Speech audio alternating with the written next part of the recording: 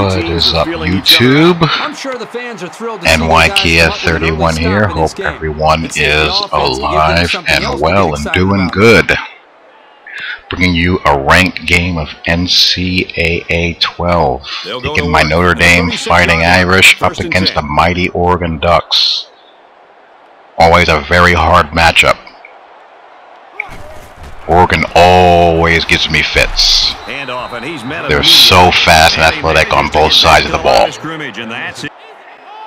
And of course I'm rolling with my 3-3-5 stack, and in this game I'm using my main custom run and shoot playbook. It's actually based out of the flex bone, and I call it the flex shoot. Those of you who are relatively new to me will get to see this for the first time. But anywho, lots to talk about. Lots and lots to talk about. Where to begin?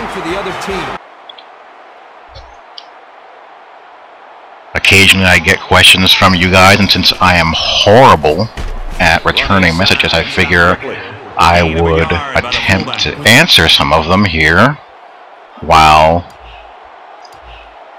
you guys are watching this game. So away we go. And let me start out with answering the easiest question to answer, and that is, who will I play at quarterback for Notre Dame in NCAA 13? And the answer to that question is easy. It's gotta be Gunner. Gotta play Gunner. How can you have a quarterback on your roster named Gunner and not play him? There should be a rule, as a matter of fact. If you have a quarterback on your roster named Colt or Gunner, you simply have to play him. No ifs, ands, or buts. So Gunner Kyle or Keel I will be rolling with. I don't care who Notre Dame's actual starting quarterback is. I am rolling with Gunner. So that is that.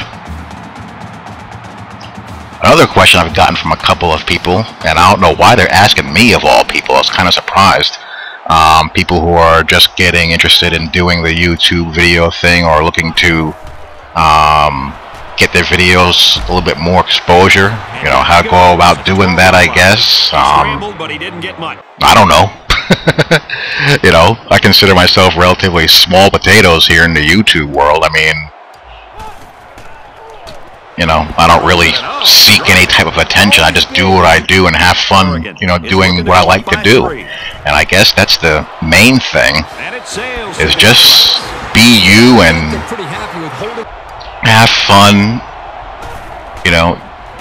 doing what you do. I mean, this is for entertainment, so, find your niche, be yourself, and, people will either like it or not. There'll always be people that, either like you, YouTube like you, or YouTube dislike you. But as long as you're being yourself, that's all you can really ask for. For myself, for example, I am not a critiquer. I do maybe a couple of critique videos in a year. It's not my thing. I don't like them. The vast majority of critique videos I find to be redundant, repetitive, and useless.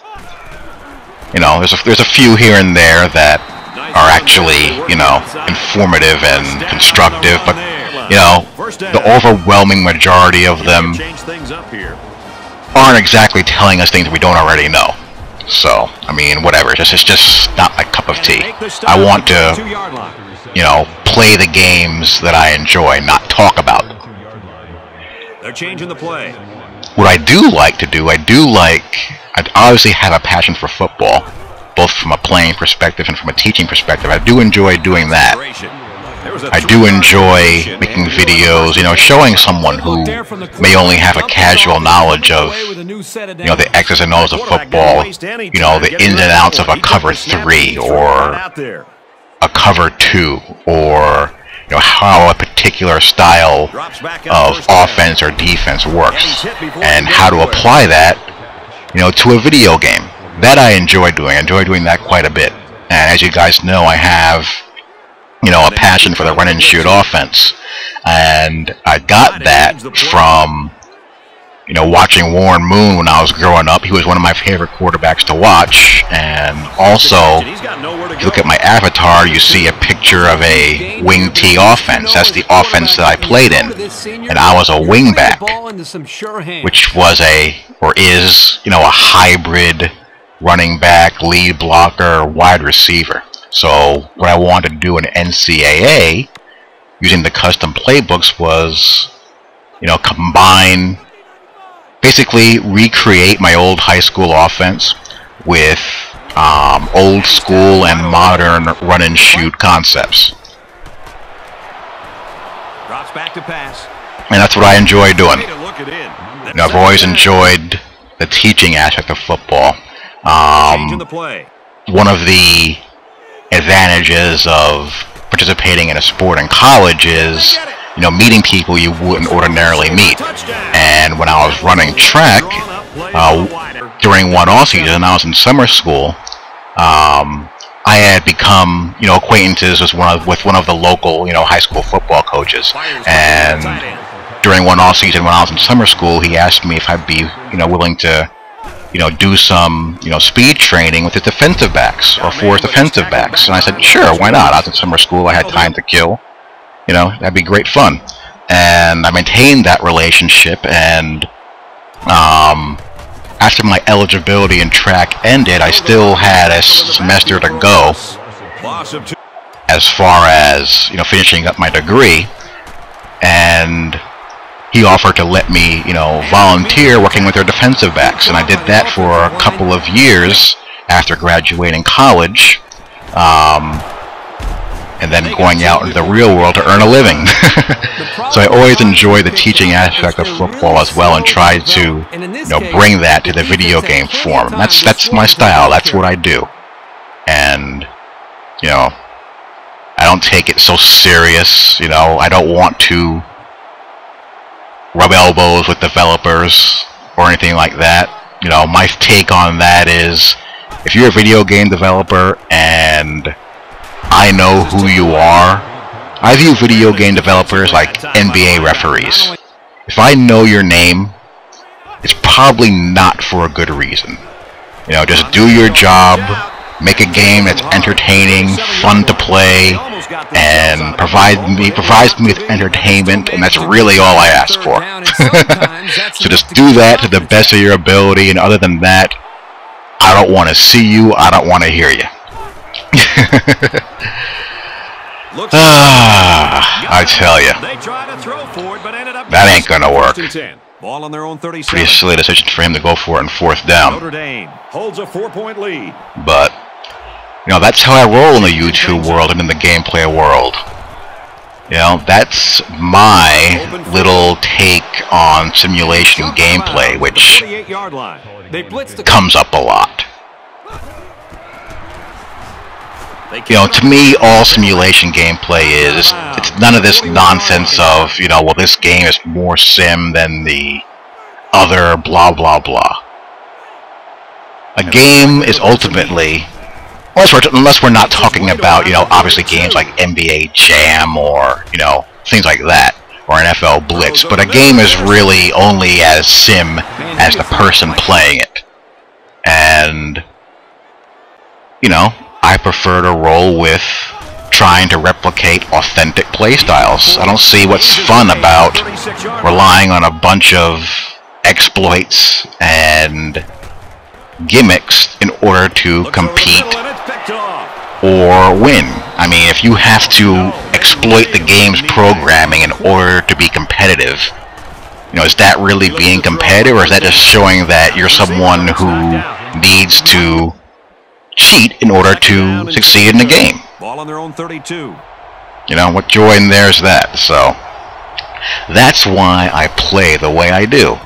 I love the sport. I want to represent the sport or replicate the sport as best as the game's environment can, and that's what provides me with enjoyment. So to me, simulation is as much a mindset as anything else. You know, what my opponent does doesn't really concern me. I just do what I do.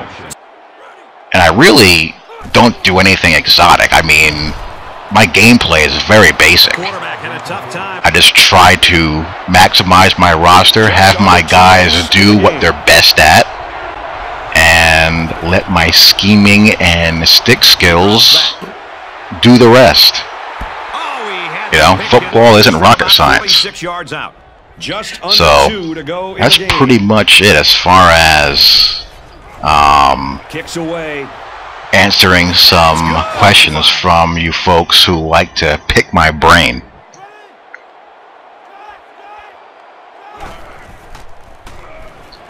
Now this really annoyed me here. I mean, jeez.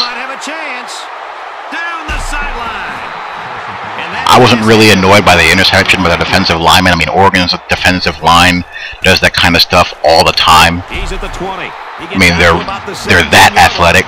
But that annoyed me. That should have been at least a bat down. But what can you do? That's going to happen at times. Shake it off. And that's what I mean. I mean, it's a video game. Video game things are going to occasionally happen. And rather than get all bent out of shape about it, you know, just shake it off and move to the next play. So I'll let you guys see how this game ends up, and I'll talk to you all later. Peace. Under a minute left in the game. Flags are all over the place, and they'll blow it dead.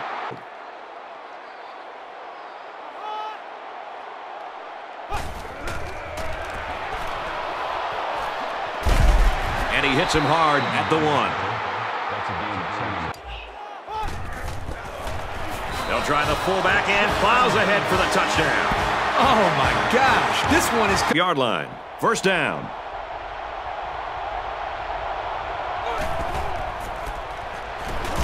Hands off left, and they got him out. They're showing blitz. Swings it out left to the halfback. Big play there, and now they're looking.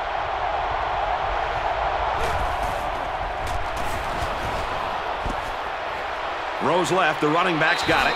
Touchdown, Fighting Irish. It can be advantageous to. It's knocked away, incomplete. I don't think the quarterback.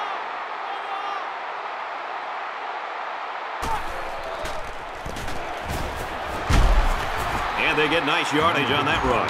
Boy, I thought he was going to pick it up. That was a solid effort, but the defense held him back.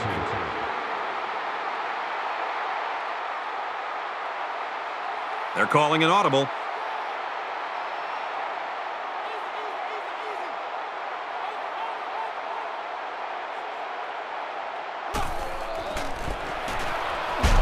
And he makes it out to about the 14-yard line. Oh.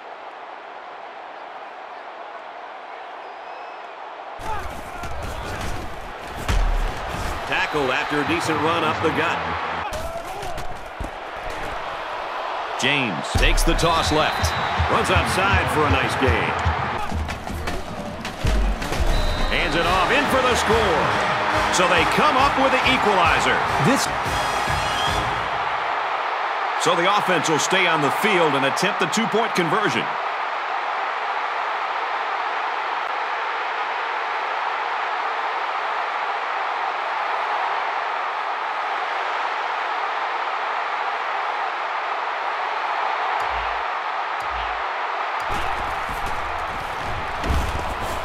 They don't get it. And the ball game's over. And our final score in this one: Notre Dame 17, Oregon 16.